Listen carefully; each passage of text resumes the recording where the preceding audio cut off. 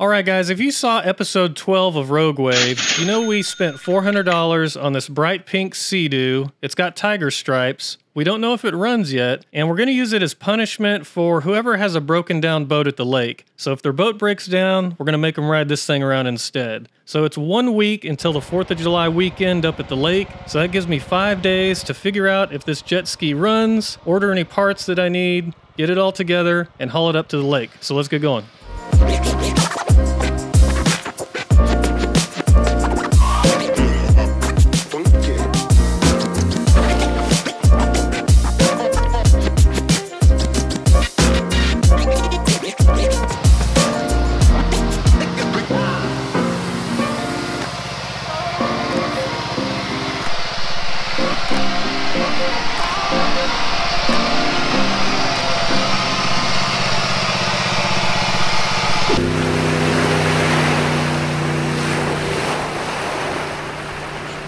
Okay, we've got it here under the shade because it's 103 degrees today in good old Texas.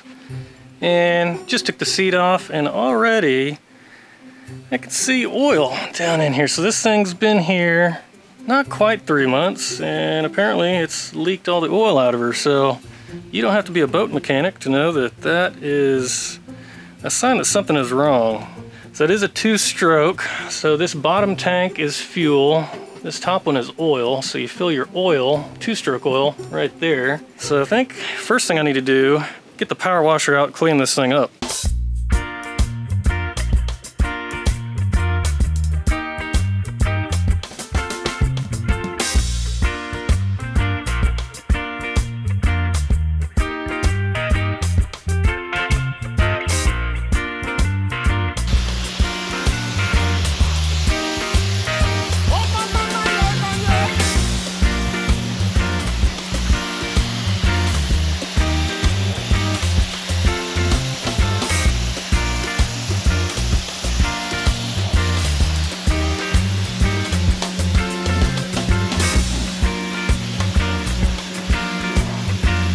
Alright, I got this thing power washed. Look at the hydro turf. Came out bright pink. I thought I was gonna have to get new map, but that looks pretty good. Engine looks about as good as it can for being 32 years old. So I'm gonna go steal a battery out of the old Polaris. See what this thing does when we give it some juice.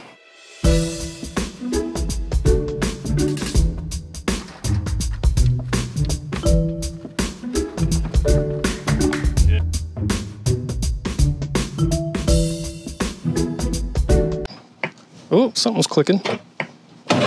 Ooh. Ooh, it turns over good. Oh, it's kind of clicking in there. That turns over really good. It turns over without the lanyard. I think, well, let's take the air box off. And then we'll get some carb cleaner. I'll throw that over there. Don't need that.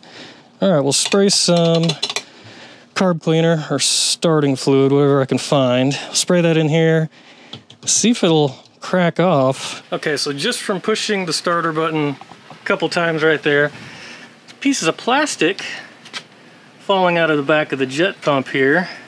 You guys who've worked on Seadoos before, you know what this means. The old wear ring is destroyed, so that kind of sucks because that means I've got to take that whole jet pump apart, replace the wear ring. You know, it's a consumable item, but I've never seen one just fall apart like that.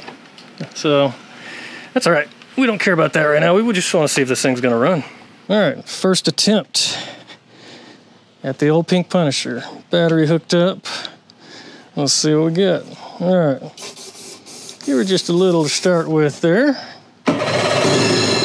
Ooh, the first try, son, the first try.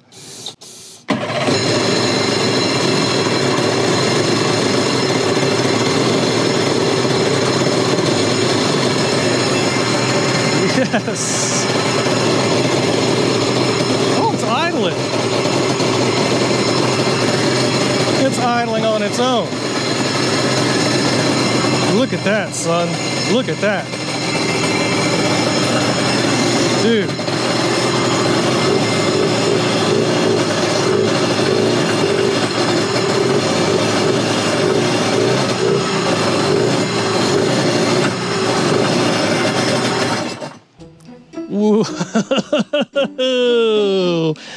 Oh, dude, it runs. Yeah, 2 strokes are awesome. It started to run on its own fuel, that old fuel. Sounded kind of crappy, but it ran. That's awesome. That is awesome. So it's got no oil, so I don't want to run it too much like that. But that's pretty good. So I'm gonna get the multimeter out. We'll hook it up, see if it makes any voltage. We'll run it again just for a second. That'll tell us if the charging system, it's like a lawnmower or something. There's a little rotor and stator in there. It makes just a little bit of electricity just to charge the battery. So we'll check that. But man, that's awesome. Oh, so there was some water still in the exhaust. Oh, yeah, straight 2-stroke oil. That's good.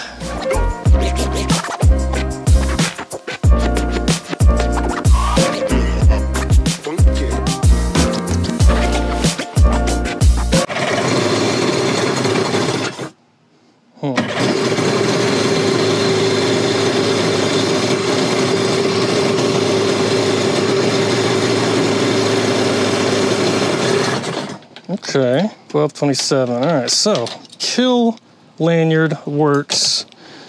Wasn't getting any voltage higher than what it's reading now, 1227. So I don't think we're making electricity. All right, I've resorted to the shop manual. So I've downloaded the 1990 Seadoo manual here, and it says we should have under 1 ohm of resistance for the magneto. Okay, so the black and yellow the yellow wire should be the magneto for the charging system, not for the actual spark of the engine. That's a separate coil. And let's see, we are getting overload, no continuities. So the charging coil on this magneto is shot. So I'll order one of those. Looks like we got to take a day or 2 break here. Get back to this tomorrow or the next day. All right, guys, it's a couple days later. I got some new parts in. Let me show you what I've got. So here's a new magneto. So these bottom 3 coils are tied together. This is what makes the AC voltage that charges the battery. So this is 50 bucks. That's not too bad. Just in case, I got a new voltage regulator. This is what converts the AC electricity out of here into DC to charge the battery. This is 18 bucks, so that's pretty cheap. And then $40 got us a new wear ring for the jet pump. So this is gonna replace the one that's falling apart in here. Got to take this apart, get the impeller out.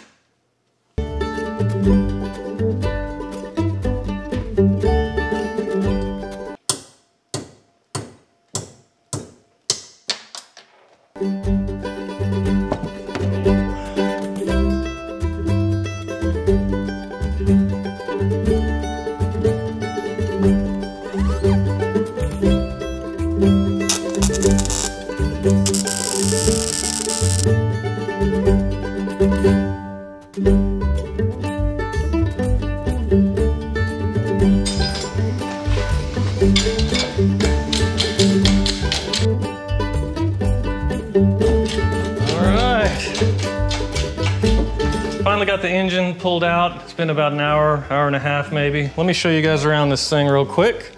So it's a single carb, right? Here's the main thing on these. This is the 2-stroke oil pump. So when you get on the throttle, it obviously moves the butterfly on the carb, but here we go. It also opens up this oil pump to pump more 2-stroke oil through these itty bitty tubes right here into each cylinder. That's how you get your 2-stroke oil. Yeah, I did test the old magneto again just to make sure, and there is no continuity through the charging coil. So this thing truly is shot, so it's good we took it off. So I've really only got 24 hours till we're headed up to the lake tomorrow, meet the gang. So I've still got to get this engine back together, get that jet pump together, get the trailer hooked up, and get up to the lake. So it is officially rush time now. It's getting late too. It's about 11:30 at night. It's gonna be one of those long nights.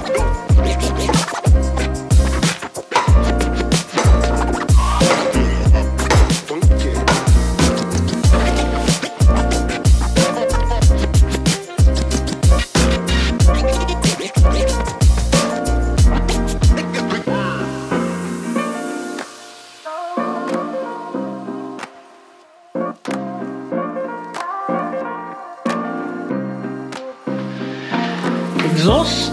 Oh, that thing is full of oil. Yeah, buddy. 2-stroke.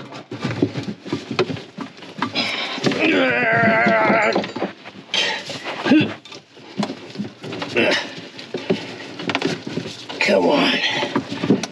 There you go. Okay. Exhaust. Oh, oh.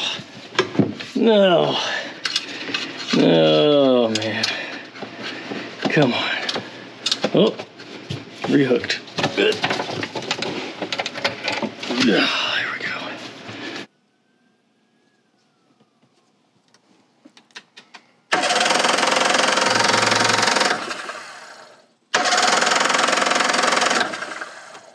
Come on.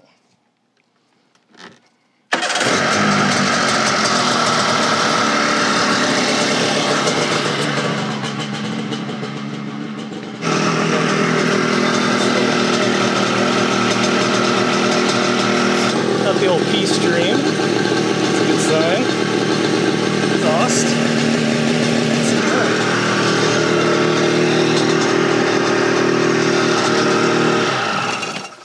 That's awesome. And all my excitement, I forgot to check if the new magneto's making voltage or not. So, one more time, I'm gonna fire it up without the water. Let's see if we get voltage. Okay, 12.3. Fire it up. Oh, yeah.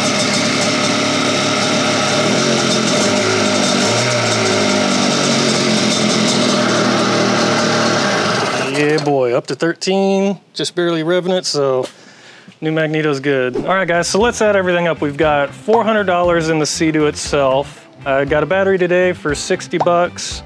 We've got $50 in a new stator, $20 in a new voltage regulator to fix the charging system, $40 in a new wear ring to fix the jet pump, and so that puts us all in for $570 so far. So that's not too bad when you consider the cheapest Seadoo model nowadays, the Spark. I think they're like $7,000, $8,000 once you get out the doors. Okay, so now it's sea trial time. We've got to get this thing up to the lake and see if it actually runs in the water. So it's 4th of July weekend. Everybody's headed up to the lake right now. I'm loaded up. I've got the old Polaris Ranger so we can load the Pink Punisher down at the beach. That way we can stay away from the marina. I don't want to clog the boat ramp up with that thing, trying to get it to run, especially on a holiday weekend. I'm going to save the sea trials for the next video though, so thanks for hanging out with me. I'm going to hit the road and we'll see you guys on the next video.